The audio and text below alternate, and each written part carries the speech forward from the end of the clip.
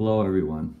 After watching several videos on methods of cleaning the phone, your screen on your phone speaker, of course absolutely works when you get the right method to do so, it just really made me nervous to see people taking Q-tips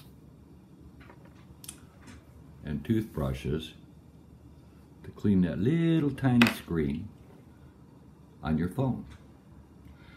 I felt some of it would push it in, so on and so forth, but the real method I found that works best is a real no-brainer. And I'll just do it like this. Hearing aid brush.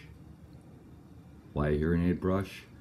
Because the screen that is on a hearing aid is very delicate and very fine.